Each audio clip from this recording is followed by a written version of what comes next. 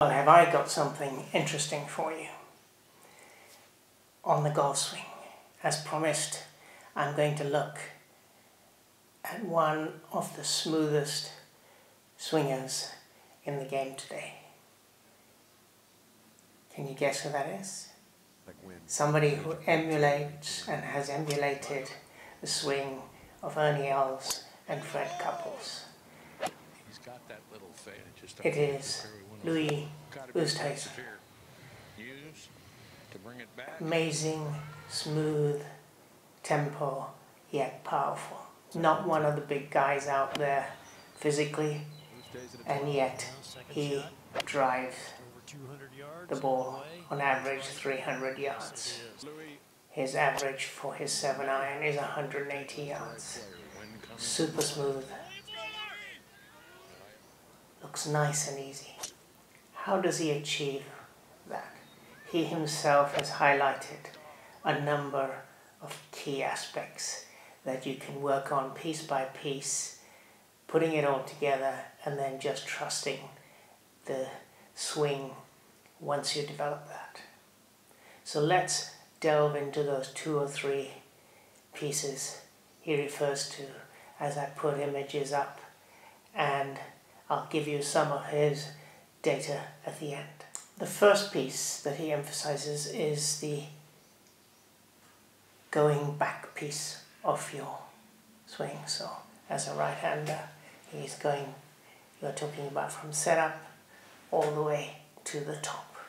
So he sees that all as one piece. 2 or 3 key things. First of all, he has his arms very relaxed directly under his chest.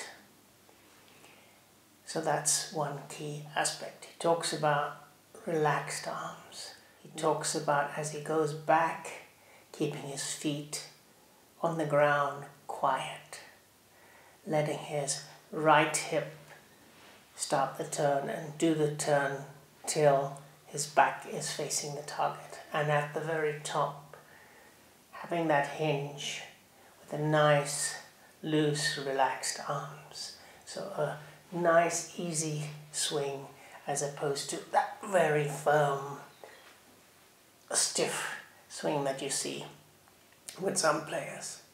So he goes nice and easy, hinges at the top, and that's the first piece. The second piece he talks about is coming all the way down, so just before impact. So he talks about leading with your hips. So once you get there, don't start with your arms. Lead with your hips. In his case, his left hip, as he's a right-hander, to open his body and let that hip turn bring the body down. So it's the hip turn that brings the body down, not the arms that then bring the body down.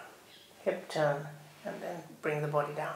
By opening it out and looking at a couple of very key things as he comes down, you can avoid overswinging. What are they? First of all, don't force it down. So you're not forcing and hammering the ball. You're not coming down to hammer the ball. Think of it as an underarm throw. So you're throwing it, and he talks about if you had a set of dominoes on the ground, you want to come through nice and smooth, hitting all the dominoes, not smashing the first 2. You want to come nice and through all of it. So think about an underarm throw. So as he opens, he talks about an underarm throw. What does that mean? You actually get speed without too much effort. You get power without too much effort. At the impact point, he talks about a couple of key things. The first is that you'll keep your feet firmly on the ground. So don't try to raise your feet. Keep your feet nice and firm on the ground as you come, hit those dominoes through, and at impact, your feet are nice and balanced on the ground. He suggests that the way to achieve that is to push against the ground. So you therefore keep your feet on the ground. You're not actually trying to raise your body. You keep your feet and you push your feet against the ground. And your chest only becomes square to the target at impact point. So don't think about when the hips open that you're also turning your chest. You keep that nice underarm throw. Your hips open lets you come through, and only at impact is your chest facing the target. It's not facing there. It's a tendency I tend to have is I pull across and therefore I pull the ball. You have the chest facing the target even though your hips are wide open. Look at the image. And then at finish, or through extension into finish, he said let the club speed just follow through. Don't try and whack it like that. So and once you've hit the impact, just a nice easy follow through. Let the club speed bring you up to finish. Don't force it. The more you force it, the less accurate you will be, the less precise you will be. In fact, you will often lose distance and speed. He calls this whole thing power without forceful effort. And when you watch him, and when you watch his swings and you watch his shots, including his iron shots, you wonder how he gets the sort of distances and accuracy he gets being so smooth and powerful. Ernie Els and Fred Couples used to do much the same. So a few key lessons from Louis Oosthuizen. As mentioned, I'll give you some data. He's had 14 professional wins.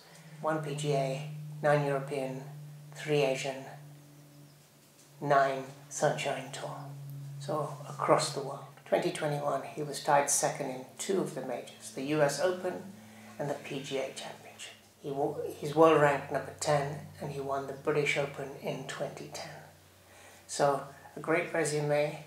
Last year, an incredible performance, came so close so many times with that nice, easy, smooth rhythm, relaxed swing, great timing, great tempo, and easy flow.